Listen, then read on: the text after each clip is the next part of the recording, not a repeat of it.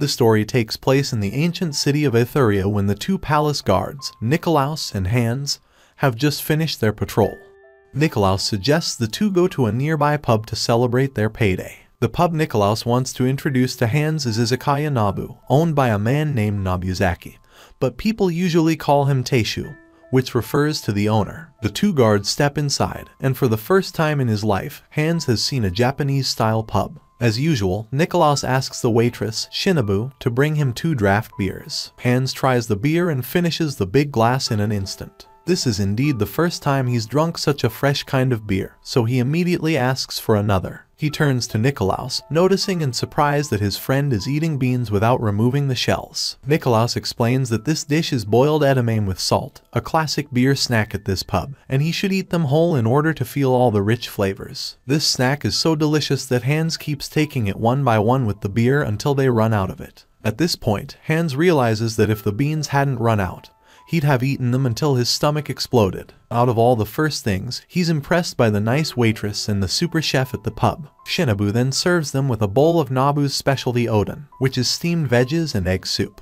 Hans takes a bite and is amazed by its majestic taste. During the meal, Hans can feel the flavors and smells of the veggies and eggs reasonably blend together, creating a mouth-watering soup. He even imagines this dish to be served to the northern gods. Although the guards have eaten a lot, their dinner only costs 1 silver coin. On the way home, Nikolaus especially tells Hans not to let their commander know about this pub. The Izakaya Nobu is just a regular pub in Japan. But there's one thing special about it. Its front door opens to a parallel universe. After today's training session, Hans' commander, Berthold, wants to have a night out with him, so Hans has to take him to the Izakaya Nobu. When the two have set in place, Hans orders 2 craft beers and a dish of boiled edamame. Just like Hans earlier, this is the first time Berthold has tasted draft beer. He's so into the beer that he quickly finishes his big glass in just one attempt. Hans tells his commander to eat boiled beans while drinking, which to him is the best way to enjoy the beer. But Berthold isn't easily pleased by such a snack. He would like Teishu to impress him with a chicken dish. Teishu agrees and tells him to wait for a bit. While they're waiting, Shinobu brings them a dish of whole pickled cucumbers. Berthold picks up 1 slice and puts it in his mouth. The cucumber is so good that he doesn't even realize it when he's finished the dish. In the meantime, Teishu asks Shinobu to buy some vinegar. As she goes out by the front door, Berthold and Hans are surprised by a part of the Japanese walk of life shown from the other side. Back to Teishu and his special order. He deep fries some chicken nuggets and then takes them out. After a few seconds, he puts the nuggets into the hot oil pan so that the chicken can be more crispy. Berthold doesn't get why the chef did that and complains about his tedious work. But the final result really surprises the grumpy commander. Berthold bites 1 nugget, and it quickly feels like heaven to him when the sweet juice leaks after he experiences the crispy crust. At this point, he has to admit that this is the best chicken dish he's had so far. Hans tells him that the dish will be tastier if they drop some lemon juice on the chicken.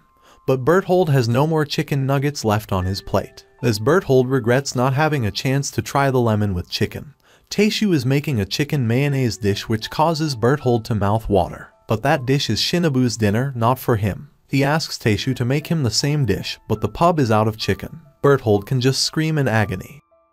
The next morning, knowing that Hans had let Berthold know about the Izakaya Nobu, Nikolaus is worried that Berthold will be upset with them. But what really happens is that their commander, after greeting them, tells them to self-practice while he rushes to Izakaya Nobu to order a dish of chicken that he missed yesterday. That evening, Hans and Nikolaus are on the way home from work when they see a nobleman named Johann go to Izakaya Nobu with his niece, Hildegard. In the bar, Shinobu gives the 2 guests wet wipes to clean their hands before ordering. This leaves Johann with a good first impression of this place's owner's professional service. In contrast to Johann's elegance, his niece doesn't seem to be as nice. The little cranky Hildegard would like to eat something not salty, not sour, not spicy, not bitter, not smelly, not bread, not tubers, and not eggs, but it must be super tasty. She seems to be unreasonable. But Shinobu just simply smiles and takes her order. Johann can't hide his surprise at the waitress's response. He and his niece went to almost every renowned restaurant in this city, but none of their best chefs managed to make such a tricky dish. A little bit about the guest's background. Hildegard's father was Johann's brother. After the death of her father, Hildegard was sent to her uncle's mansion, where she was given the best environment for everything. But since then, Hildegard hasn't been as innocent and cheerful as she used to be. She has been more and more spoiled, and none of her nannies could tolerate her. Very soon, their challenging dish is served. To Johan and his little niece's surprise, the dish is in fact a hot pot. They're even more amazed to see Shinobu put tofu and veggies into the pot, as this is the first time they've seen people do this to tofu. After steaming the tofu, Shinobu places one cube in a bowl and pours a special sauce into it. This dish is called ankake utofu, which includes boiled tofu with a thick sauce called ankake. Johan takes a bite of the tofu and immediately feels like the tofu is smelting in his mouth. Hildegard also enjoys the dish very much. She has a feeling that she doesn't have to think about how she should chew or swallow the tofu. She's so blissful that the tofu meets her requirements and keeps eating it until there's nothing left in the pot. Taishu makes the guests some more delicious dishes and tells Shinobu to bring them to their table. Johan is out of joy to finally find a restaurant that fits Hildegard's taste, so he decides to take his niece to Izakaya Nobu once a week. These are Camel and Ignaz. They've just gone back after doing business in another city. Camel has the intention to stop doing this job as there appear to be many drawbacks to the working conditions. Plus, he's about to marry Ignaz's sister. Ignaz is sick of Camel's excuses and tells him that such a coward like him doesn't deserve his sister. And he wants Camel to show him his determination through a night of drinking at Izakaya Nobu. When the men all sit inside, Shinobu brings them 2 glasses of draft beer and an appetizer. The two enjoy the beer and finish it fast. But Ignaz would like to order something else, as the beer isn't strong enough for him. Then Shinobu serves another draft beer to Camel, and for Ignaz, a bottle of Raizu. Ignaz has a sip and gets a brain freeze because of the wine's superb taste. Ignaz and Camel keep eating and drinking until they're out of appetizers. All of a sudden, Ignaz challenges Camel to eat raw fish to truly show his masculine character. Camel quickly agrees with the challenge, but it takes him 1 second to realize it's about raw fish, which to him might be poisonous to eat. Following Ignaz's order, Shinobu serves the men a dish of sashimi and soy sauce. Camel dips 1 slice of sashimi in the soy sauce and puts it in his mouth in front of Ignaz's shocked face. But contrary to Ignaz's thought, the sashimi is so delicious that Camel finishes the whole dish in an instant. After that, Shinobu brings them a bowl of seafood rice with salmon eggs in the center. She instructs Ignaz to mix soy sauce with a little wasabi, then add the mixture to the rice bowl for the best taste. After a few scoops, Ignaz is so pleased to experience all the rich flavors of the seafood blending together, and he continues eating the rice and sipping Raizu until there's nothing left in the bowl. As his mood is high, he informs everyone in the pub that his fellow Camel will soon be his brother-in-law. The next morning, a tax collector named Gernot comes to Izakaya Nobu and orders a dish of pickled cabbage. Although he eventually eats all of the cabbage, the dish doesn't seem to please his taste. Seeing Gernot sit inside the pub, Hans and Nikolaus don't want to come in, as the tax collector doesn't leave a good impression on anyone. Gernot is known to be a fat cat who always exploits the poor for his own benefit. His aim here today is to investigate Izakaya Nobu's business so that he can generate the tax he should collect. As Gernot is looking around, he sees Shinobu making spaghetti for lunch,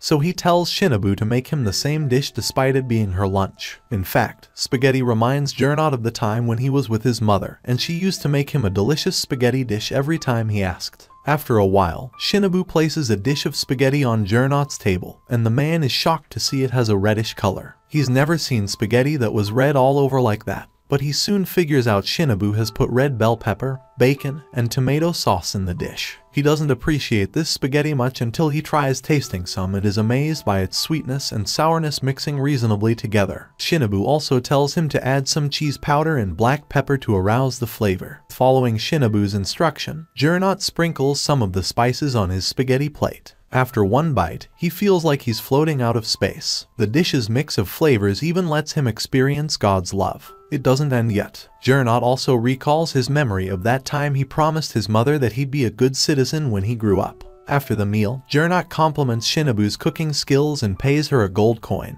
From that day on, the tax collector decides to become a good person to keep the promise to his beloved mother. The next day, Nikolaus takes a deacon named Edwin to Izakaya Nobu after knowing that the pub was robbed. To his surprise, they were still open as usual. Shinobu serves the two of them light-seared bonito with draft beer and Raizu. Nikolaus tries a piece and feels that it tastes fresher than ordinary raw sashimi. Edwin would like to have some salty snacks while enjoying Raizu. Nikolaus suddenly remembers that they are here to ask about the robbery, not to eat. Shinobu tells them that this morning, when she just got here, she found the front door had been unlocked. She immediately knew there was someone sneaking in to steal things. It turned out the robber was a little girl in tatters named Eva. Therefore, Shinobu and Taishu decided to let the girl stay at their bar and she'll wash the dishes to earn money. Seeing that the case has been solved, Nikolaus and Edwin resume their eating session. Nikolaus can't hide his surprise when Shinobu tells him that Edwin is also a regular customer at Izakaya Nabu. Seeing everyone really enjoying the pub's atmosphere, Eve is happy that she has a chance to work here. Today, Shinobu and Eva are so bored as they have no customers, so Taishu tells Shinobu to close the pub early. When she's at the door, she finds Nikolaus collapsing in front of their pub. After going inside, Nikolaus starts recalling everything. It all happened yesterday. While on his patrol, Nikolaus saw a bunch of thugs bullying a little boy. As a palace guard, he can't turn a blind eye to this and decides to stand up for the boy. However, he was not a match for those thugs as they outnumbered him. Eventually, they were the ones to beat him up. The next morning, Nikolaus is scolded by his commander for embarrassing the whole guard squad. Berthold also asked Nikolaus to stay after the regular training session for further practice. He was asked to carry a huge bag of weapons on his back and walk around the training pitch, but Nikolaus tried to distract himself from his tiredness by thinking of the grilled pork dish at Izakaya Nabu. Seeing his subordinate's happy face, Berthold asked him to carry even more weight and do push-ups. This time, he thought of the steamed taro, which is a perfect match for Raizu. His smiling face really pissed off Berthold. The commander then hung Nikolaus upside down with the weapon bag tied to his hand. But the young guard continued to imagine himself having a steaming bowl of Odin with veggies and smiled while doing crunches. In the end, Berthold gotta let Nikolaus go because he didn't expect Nikolaus to complete the training that easily. After listening to Nikolaus's story, Taishu has made him a bowl of hot pork soup to warm him up. Nikolaus eats the veggies and meat and quickly feels the warmth spread through his body. The soup is a perfect combination of fresh taste and the smell of veggies. The dish is absolutely next level. The next day, as usual, Gernot goes to Izakaya Nabu for spaghetti and sees a couple of noblemen inside. It is really hard for him to make this decision, but Gernot has to leave the place as he doesn't want to run into those troublesome people. It turns out Brentano, Baron of the Empire, has heard of Izakaya's unique dishes. Thinking that he's tried all the delicious food in the world, he wants to come here to verify the rumor. He orders a dish called schnitzel. Taishu and Shinobu don't understand what the word means because it's the language of this world, not Japanese. So Taishu asks Brentano to give him a little time so that he can go ask the guards what the dish actually is. Meanwhile, seeing Brentano and his underlings playing cards to kill time, Shinobu brings them a dish of salad sandwich as their appetizer. Brentano is amazed after his first bite because he's never eaten such a creamy and soft egg sandwich. Following their master, Brentano's underlings also take some bites, and the plate is completely empty in an instant. Brentano orders another dish of sandwich, but this time, he'd like to try another flavor. Shinobu's got an idea. She slices the pork and deep fries the slices with breadcrumbs. The outcome is crispy pieces of fried pork, which she'll use as the filler for the sandwich. Right in their first bite, Brentano and the others can feel an explosion in their heads as the texture and flavor of those sandwiches are so well done. After the meal, Brentano is satisfied by how Shinobu has proven to him that there are more delicacies in the world he hasn't yet tried. He puts a sack of gold coins on the table and leaves without waiting for Taishu to come back. Coincidentally, schnitzel is the deep-fried breaded pork that Shinobu has made for the noblemen. 3 months ago, before the grand opening of Izakaya Nabu, Shinobu went to the Inari Shrine to pray for their well-off business. Despite being reluctant to do this, Shinobu eventually put a 10,000 yen bill in the offering box at the shrine.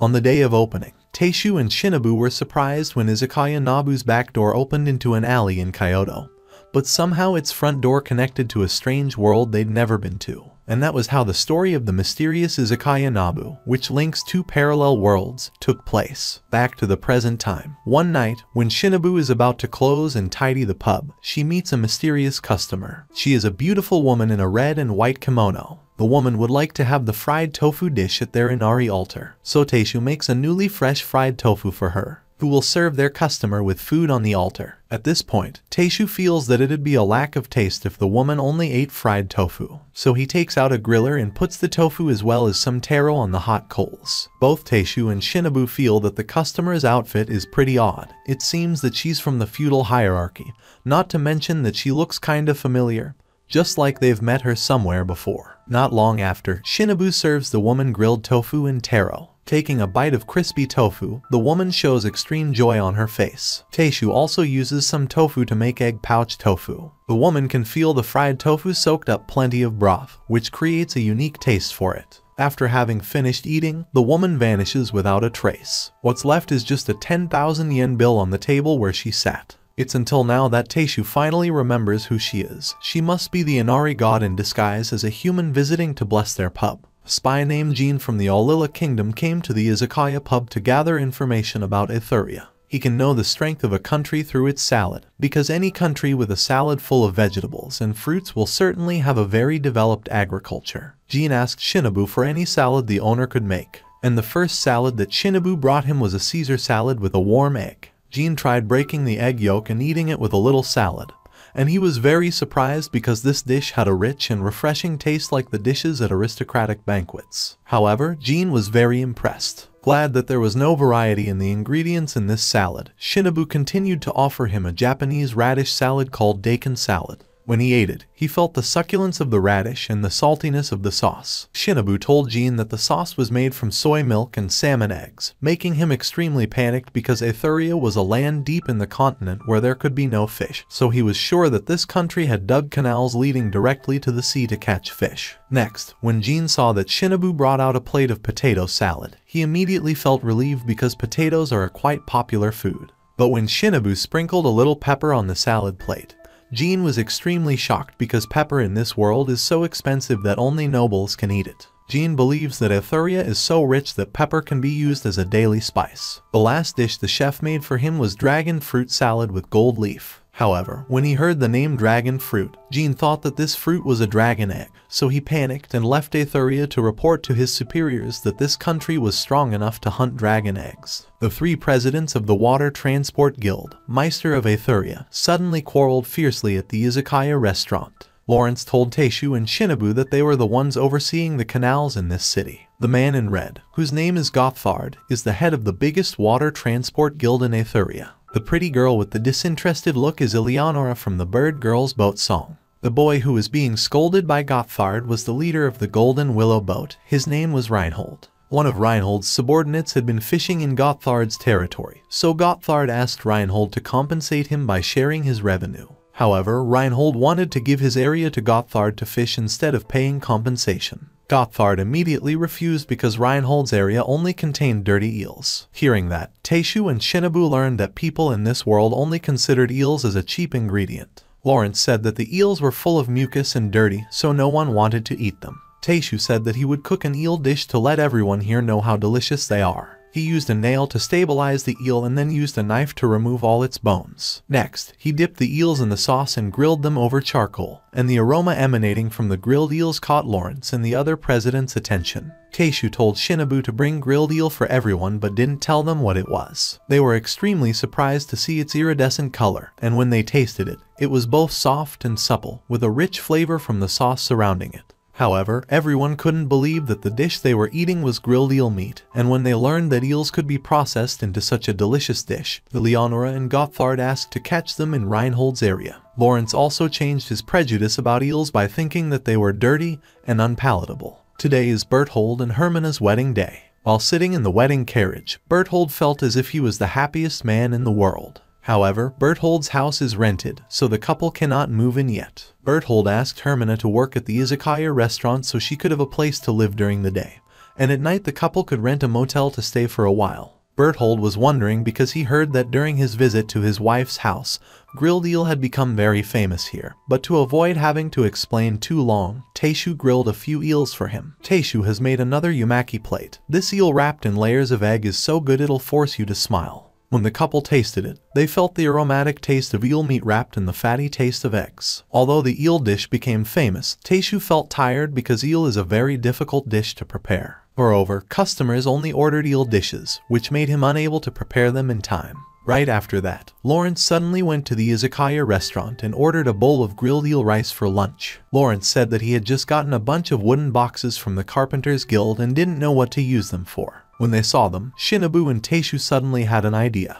They packed grilled rice into wooden boxes and sold it to people for lunch, so they no longer have to suffer from preparing grilled eel rice every time customers come to the restaurant. Izakaya's grilled eel rice dish has quickly become famous in Etheria. Berthold was happy to see that his wife Hermina was working hard at Taishu. She even learned how to make grilled eel rice along with some other Japanese dishes. Lawrence suddenly brought over 2 beer glasses, including one with a beautiful pattern for the izakaya. Lawrence made these 2 cups himself because he is a long-time glassblower here. Lawrence said that Hans accidentally broke a glass at izakaya and ran back crying to him, so he made 2 other glasses to compensate for his clumsy son. Lawrence suddenly saw Bjorn, the owner of a famous beer bar in the city. Lawrence had often gone to that pub before, so he invited Bjorn to drink with him. However, Lawrence was very surprised to learn that Bjorn was about to close his pub because he was too old, so he wanted to spend more time with his children and grandchildren. Just then, Bjorn asked Taishu to make him something special to celebrate. So Taishu breaded and fried a few shrimp with vegetables to make a plate of tempura. As soon as they smelled the fragrant aroma, Bjorn's friends also came to see what it was. Just taking a bite of tempura with soy sauce, Bjorn already felt the crunchy texture of this dish. When he tried a piece of fried vegetable with matcha powder,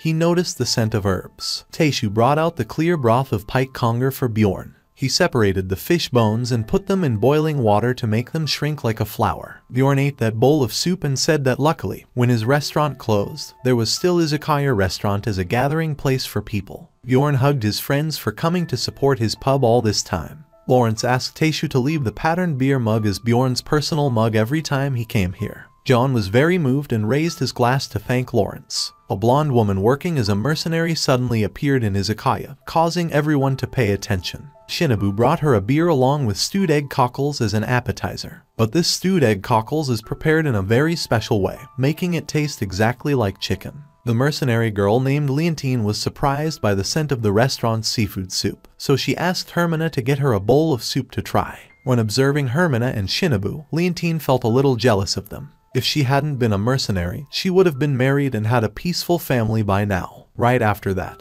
Hermina gave Leontine a plate of extremely delicious seafood soup. As soon as she tried a spoonful, Leontine remembered her childhood days in the countryside. Because she came from a southern coastal city in the Oilia Kingdom, Leontine said that she actually came to Etheria to find someone she had once encountered, and that person had single-handedly rushed into Leontine's army and defeated them all. Even Leontine was armed with weapons but still unable to defeat him. Everyone quickly realized that the person Leontine was looking for was Commander Berthold. At that moment, Berthold suddenly arrived and greeted everyone in the pub. As soon as he saw Leontine, Berthold realized that she was his former enemy, so Berthold happily invited her for a drink to chat about wartime stories. However, Hermina discovered that Leontine must have fallen in love with Berthold after being defeated by him. If Leontine knew that Berthold had gotten married, she would definitely be heartbroken. Right after that, Berthold suddenly called Hermina and introduced Leontine, saying that she was his wife. So Leontine seemed a bit sad after hearing that. But when she calmed down, Leontine raised her glass to congratulate the couple's happiness. It was raining heavily today, so not a single customer came to the restaurant.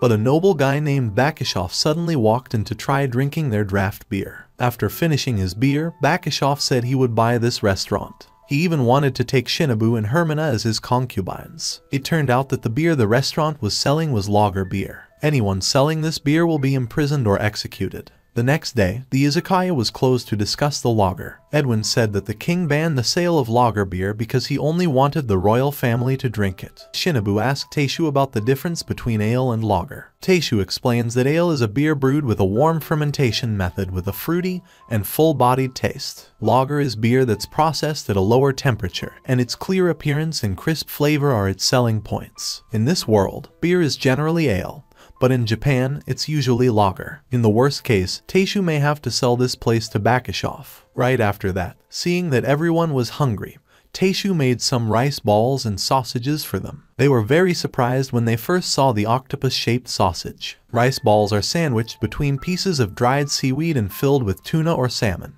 The next morning, Halger said that the whole city held a meeting to discuss how to deal with this restaurant. All 3 leaders of the water transport guilds tried to defend them. However, Bakishov still requested a comprehensive inspection at the izakaya restaurant. The person who presided over the inspection was tax collector Gernot. A few days later, Bakishov and Gernot went to the izakaya restaurant to investigate the lager beer incident. To make everything as clear as possible, Gernot will start by checking the origin of the goods. Through a beer production company, Gernot learned that there were more than 37 barrels of lager beer being sold on the market. But actually the 36 barrels were sold to the Oilia Kingdom, not this restaurant. Gernot said that with just 1 barrel of lager beer at Etheria, it is clearly not enough for the izakaya restaurant to do business. He discovered that the lager beer was actually delivered to Bakishov's house. After hearing that, Bakishov and his 3 subordinates were extremely scared. His subordinate was about to run away when he was caught by Hans and Nikolaus. It turned out that Gernot already knew Bakishov's crime, so he joined forces with the guards to lure him inside. Finally, the sale of lager beer at izakaya has ended.